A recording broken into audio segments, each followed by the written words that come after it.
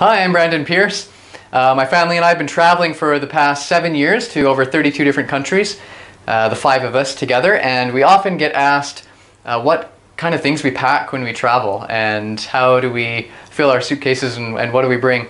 Typically, we each have one carry-on suitcase and then one backpack each, or a purse or something like that.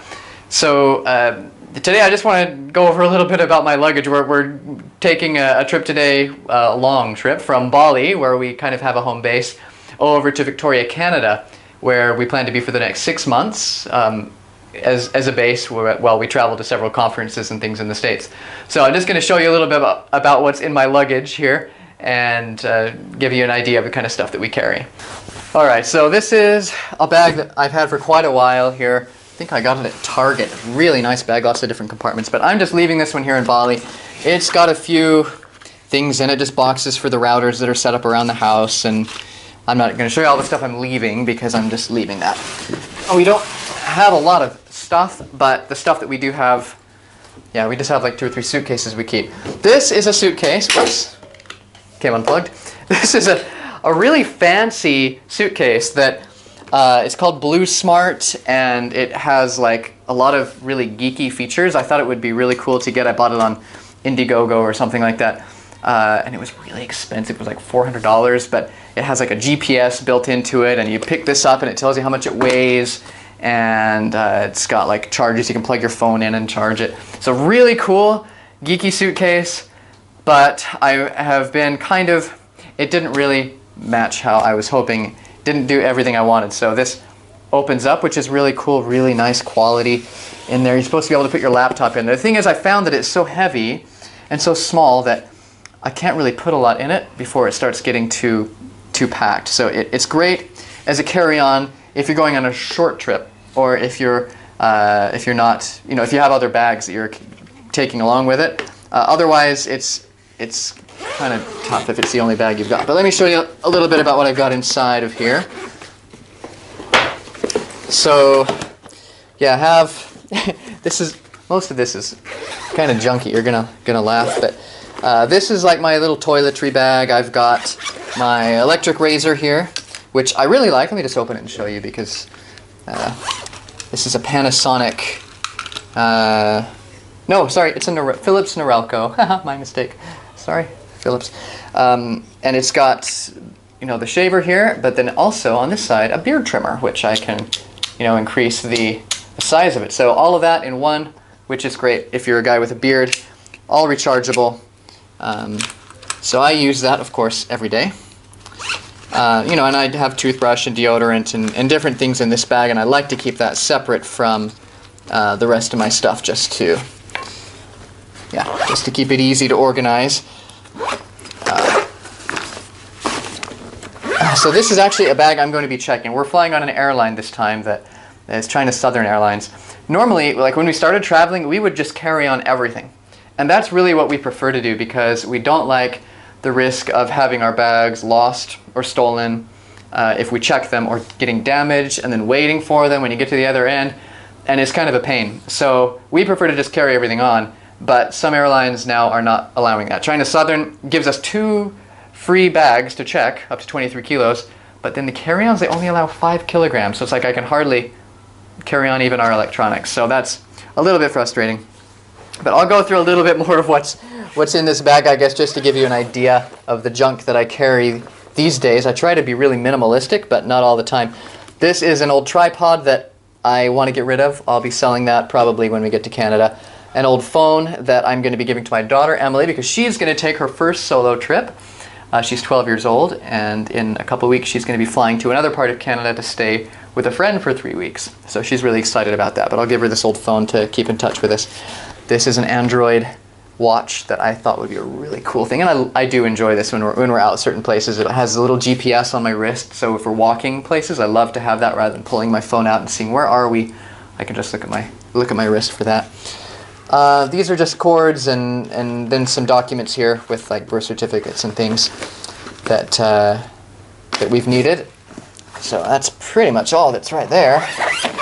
On this side, we have more cords, I have an audio cable which I use sometimes to plug a speaker or a piano into different things, USB charger, extra shoelaces that came with these shoes I bought. These are just hair clips to pull my hair back. I couldn't buy like 3, I had to buy 20 of them. I'm not sure what's in here. Looks like, okay, some power adapter for Indonesia, Europe. This is a adapter to go on an iPod charger. And then just, yeah, this is like a beautiful cleaning cloth. My mom gave that to me. You know, to wipe a camera or a computer screen with or something like that. Okay. And then in here, this is the meat of the bag. This, I love these little packing cubes. They're really nice and tight. This is Eagle Creek, I think, makes these. And you can press all the air out, and it makes it nice and small. This is my underwear and socks. And these are all my shirts, pants, sweaters, and jacket. These are all my clothes, right here. Everything I own. Ding! That's all my clothes. And then I have a microphone, a very high quality, well, kind of high quality, Samson COU10 or something. I'll post the exact link in the video notes. But this is great for, I don't know, if I'm recording a video. Emily likes to use it for her music recording.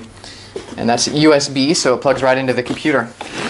And this bag, as I mentioned, is kind of electronic, so it has a battery here and you plug it in and charge it. And, some really funky features, but really, I think it just adds to the weight and is unnecessary. So I don't think I'll buy another geeky bag like this for a while unless something really stands out to me. So that is that. Now I want to show you another bag that I'm going to be bringing. This is going to be my checked bag, or it's really a carry-on size. So I travel with one carry-on bag and one backpack. So this is my carry-on bag. My backpack is, let me grab it. Alright, this is a really cool backpack. I love this one. So it looks like it's like a regular suitcase and it rolls, has wheels. But the back here unzips. This folds down over the wheels, attaches with Velcro, and you can then wear it as a backpack. It's a little heavy with the wheels, but it's really not that bad. It's quite lightweight. Just heavier than it would be without the wheels.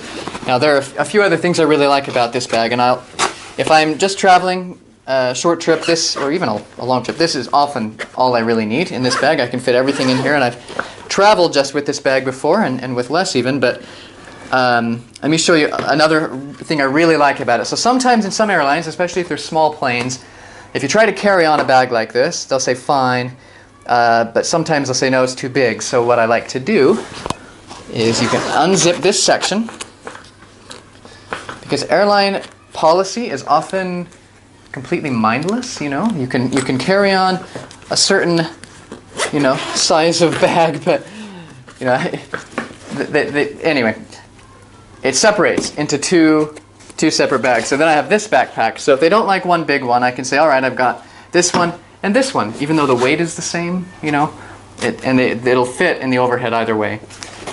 Anyway, this is a very small, lightweight backpack. I'll usually put my laptop in here, which is currently sitting there on the desk, but I'll have my laptop in here.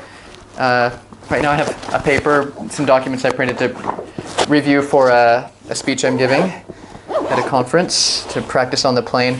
Put my passports in here, my earphones, some more chargers, essential oils. I found this, Mom. Thanks. I thought I'd lost it, but I found it. My Kindle.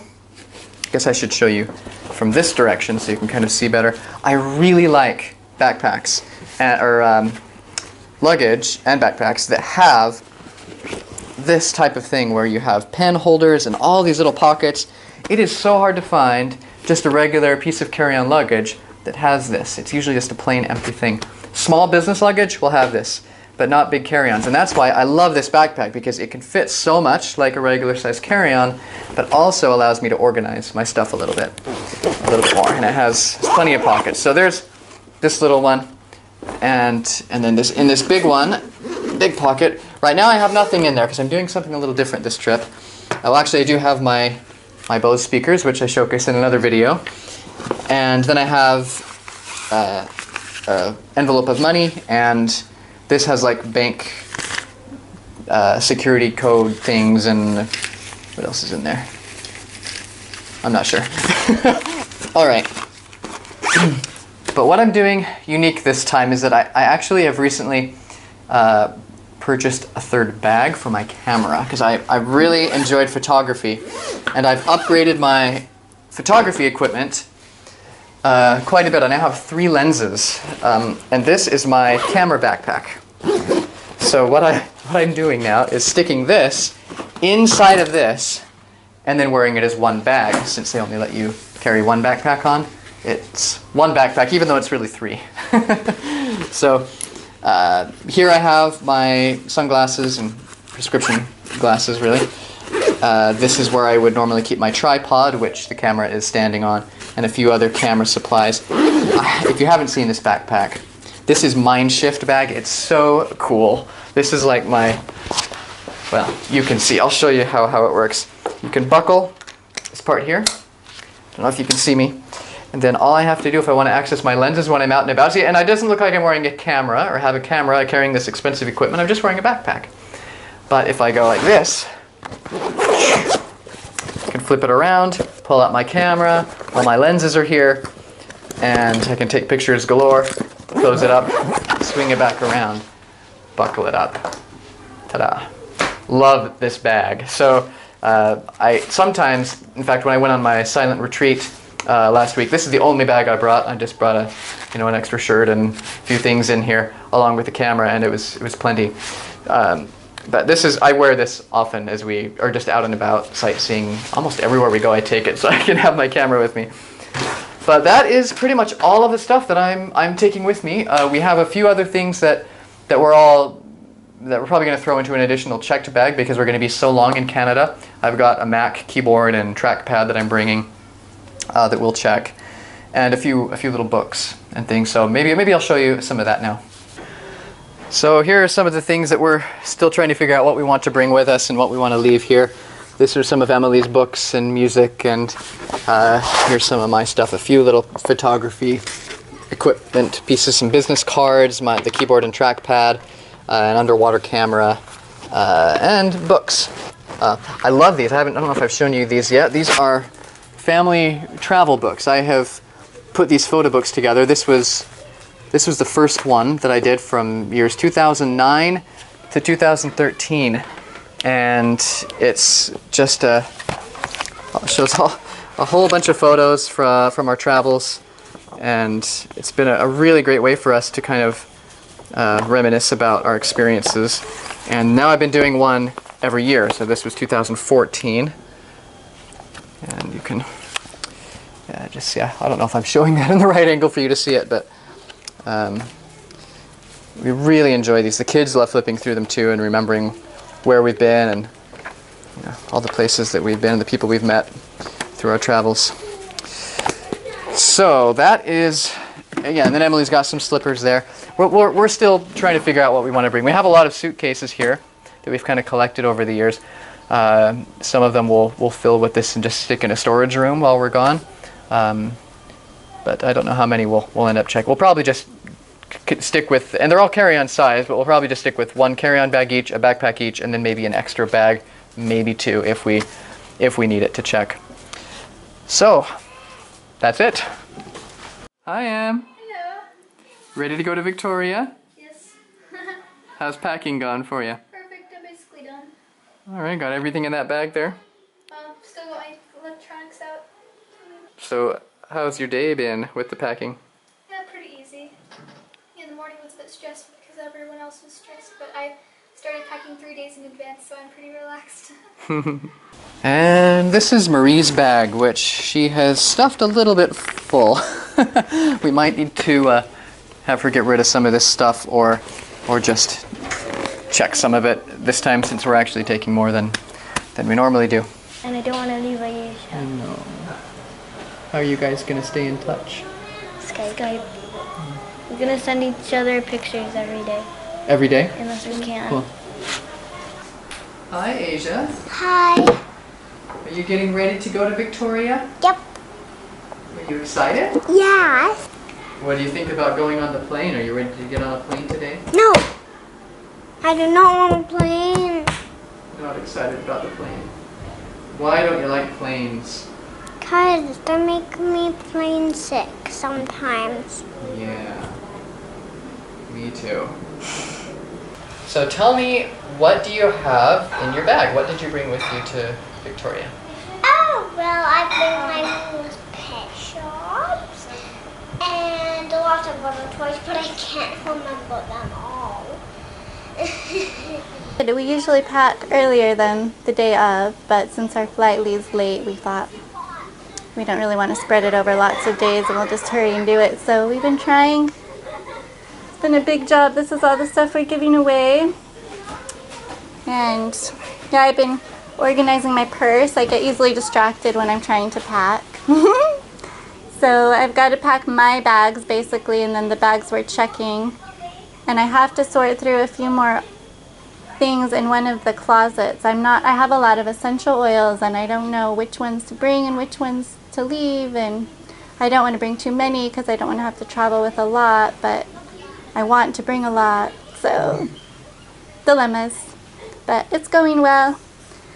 Sorting through artwork earlier of the girls and organizing and finding things that I had in storage that I didn't realize I had, because even though we travel and are constantly getting rid of things, we still are finding things that we have too much of that we can't even keep track of what we have. And so it's kind of, yeah, we should go through our things more often than we already do, and we already go through them once every month or two, so yeah. Stuff is consuming. Every time we move, we end up collecting a few extra things that, you know, we end up not needing. Whether it's clothes we've grown out of, toys the kids no longer want, or just somehow things we collect. Even if we're just in a place for a month, somehow we end up collecting something. So, and when we're in Bali, especially, we enjoy being able to give these things that we've collected that we no longer need to our staff. And it's fun watching them go through the bags and look for things that they want for their kids or for themselves, or for them to give away to their friends and relatives. And it feels good to be able to do that. So it's our last day in Bali this year. We'll be here next year again for maybe 2 or 3 months, maybe 4.